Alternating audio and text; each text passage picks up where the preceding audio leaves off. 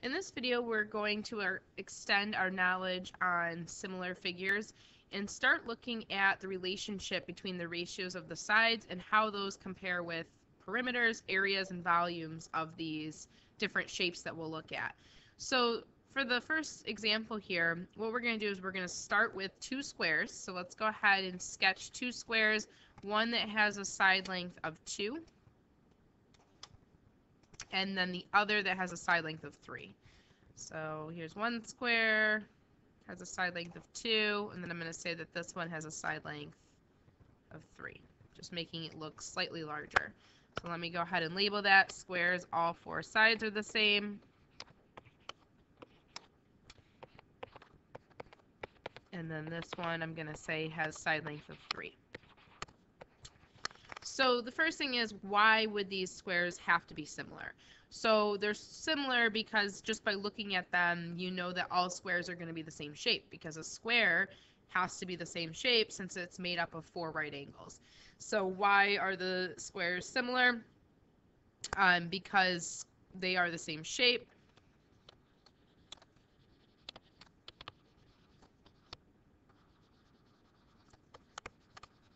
Or you could say because all corresponding angles are congruent, because all of the angles have to be 90 degrees. Corresponding angles are congruent. So from there, we can say that they must be similar. So then the question becomes, what is the ratio of the corresponding sides? So for this picture, we have one square that has a side length of 2, and then the other square has a side length of 3. So that means the ratio of, I'm going to always, when I'm talking about the ratios here, I'm always going to talk about small to big, just so that we're consistent. It doesn't really matter. So for our ratios that we're going to set up, I'm going to use small to big, or you can write it as a fraction, remember, small over big. So when I say comparing these, I could write 2 to 3, or you could say 2 over 3. And it doesn't have to be small to big, but I'm just choosing it so that we're consistent. So that's the ratio of the corresponding sides. The next step is, what's the ratio of the perimeters? So let's find the perimeter. So remember, perimeter means you're going to add up all the side lengths. So if I do 2 plus 2 plus 2 plus 2, or shortcut 2 times 4, you're going to get 8. And then for this one, 3 plus 3 plus 3 plus 3, or 3 times 4, you get 12 for the perimeter. So what's the ratio of the perimeters? Well, it's going to be 8 to 12, or you could say 8 over 12. So then the question is, how does this compare to the ratio of the sides? So in order to truly compare a ratio, we want to simplify these if possible. So if we look at our fractions, can we simplify this? So 8 over 12, can you reduce that? Well, yes, you can reduce it by dividing top and bottom by 4, and when you do that, you get 2 over 3. Same thing. If I reduce this ratio here, divide both parts by 4, and you end up with 2 to 3.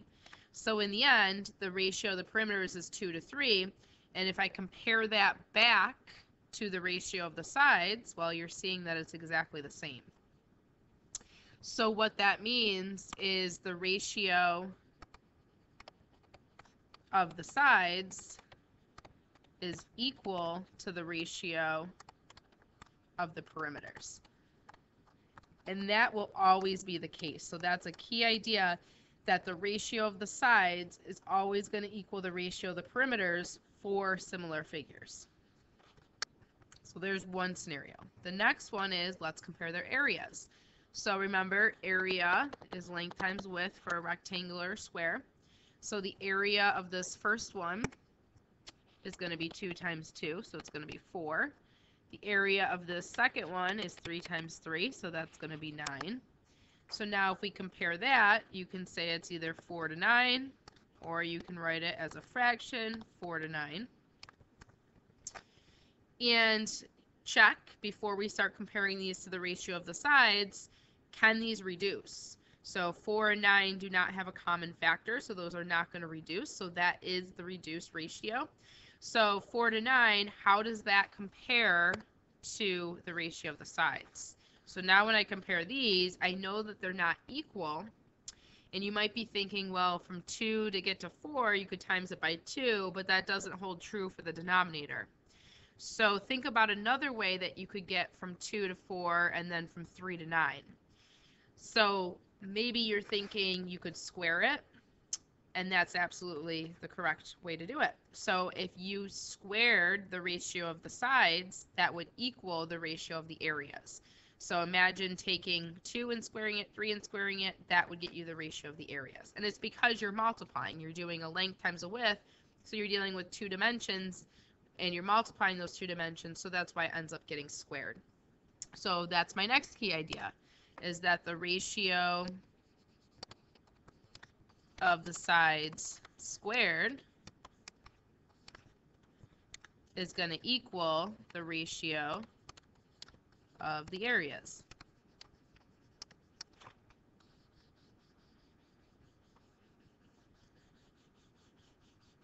So that's the next formula.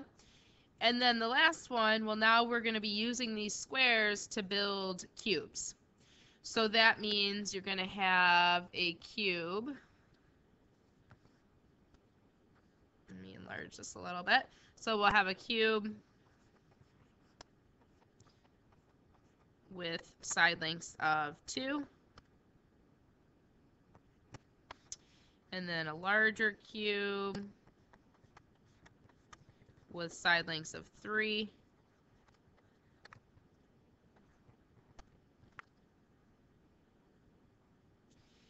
And let me put I'm missing that dimension there. So let me get rid of this. I already have that labeled as the height. So the length, the width, and the height are all going to be the same, is what we're getting at. So to find the volume, if you remember, of a cube is length times width times height. So you're going to be multiplying those 3. So for this, it's going to be 2 times 2 times 2, or 2 to the 3rd power. So 2 times 2 times 2 is going to be 8. And then the volume of this cube will be 3 times 3 times 3, or 3 to the 3rd, which is going to be 27.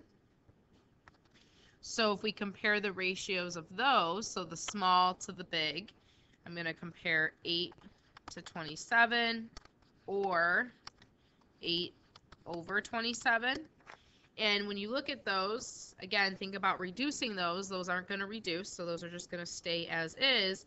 But if you go back and you compare those, how do those compare to the ratio of the sides? So definitely not equal. Think about how area was related. It was squared because you were multiplying 2 dimensions. For volume, you're multiplying 3 dimensions.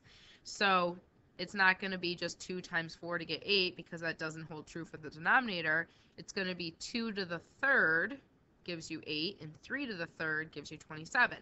So because it's 3 dimensions, you're multiplying 3 dimensions. It's the same thing as saying the ratio of the sides cubed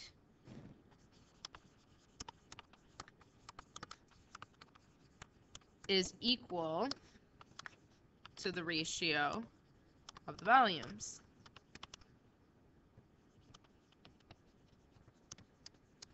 So that's our last formula. So it makes perfect sense, because when you do perimeter, you're adding, so you keep the units. When you do area, you multiply 2 dimensions, so you square your units, so you square your ratio.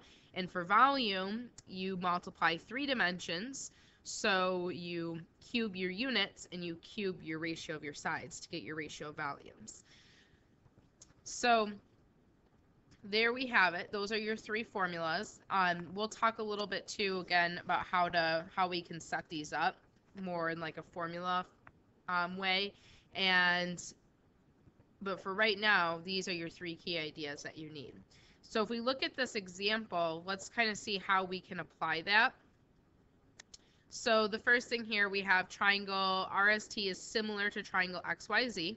So that's important that they're similar. And we have RS is 3, XY is 2. So the first thing I'm thinking is, let's get a picture drawn. So we have triangle RST, can be any looking triangle. And we have RS is 3. And then we have a similar triangle to that. So same shape, different size, X, Y, Z. and xy is 2. We know that the area of the first triangle, so the area of this is 27. We want to find the area of xyz. So a way to do this is to use our new idea, which says that the ratio of the sides squared is equal to the ratio of the areas. Because otherwise what you could do would be you'd have to have enough information to be able to find the height of this triangle, which you could solve the area formula backwards, get the height of this triangle, and then use your ratio to find the height of this triangle, so that you could then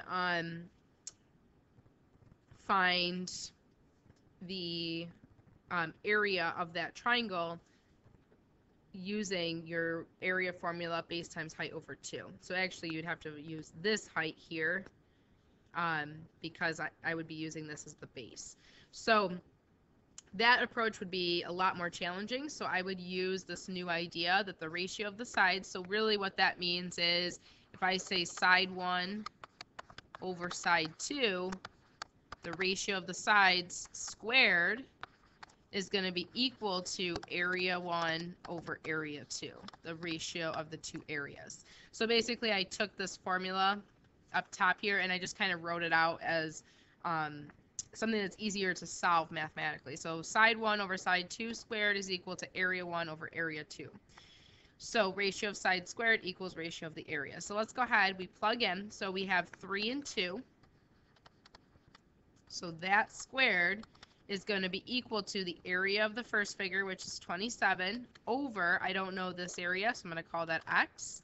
Before you finish solving this proportion, though, we need to square each piece. So this is going to be 9 over 4 equals 27 over x. I'm just going to rewrite that up here. So 9 over 4 equals 27 over x. And then from here, we can go ahead and cross multiply. So I have 27 times 4, so we get 108 equals 9x. Divide that by 9, and you get x equals 12. So that means my area 2, which is the second shape here, if I call this 1 and 2, area of triangle XYZ is going to equal 12 units squared, or in this case it says square inches, so it'd be inches squared. So there's one example. In this last example, it says 2 pentagons are similar. The ratio of their areas is 144 to 25, so let's highlight that. That's important. And it says if the perimeter of the smaller pentagon is 40, we want to find the perimeter of the larger pentagon. So the first thing I'm looking at is the ratio of their areas.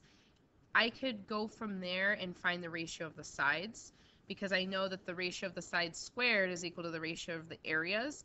And because I don't want to go directly right from areas to perimeter, I want to go back, find the ratio of the sides, and then from there we can say, well, the ratio of the sides is equal to the ratio of the perimeters, and use that to finalize our answer.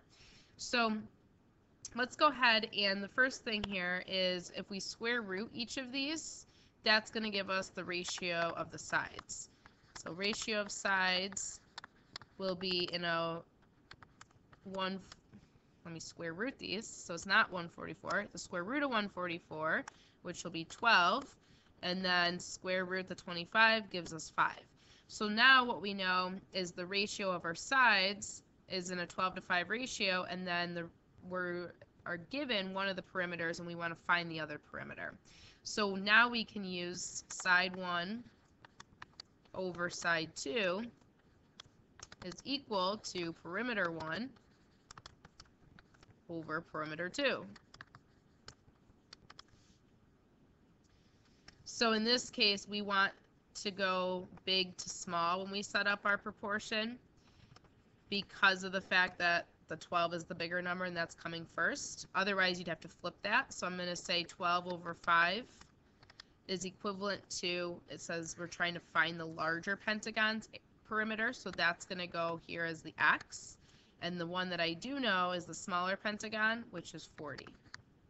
So then that's our setup using our key idea. Go ahead and cross multiply. So we have 5x equals 12 times 40.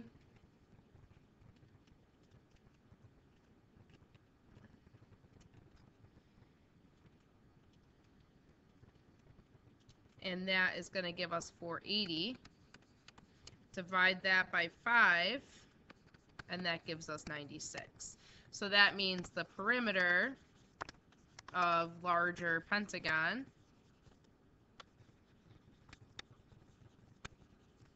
is 96, and my units are just going to stay centimeters.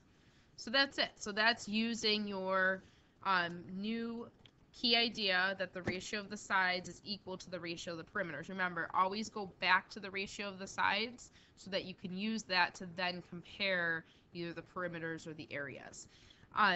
Also keep in mind with this that your setup here might be helpful to have a picture. I didn't necessarily do a picture just for the sake of time.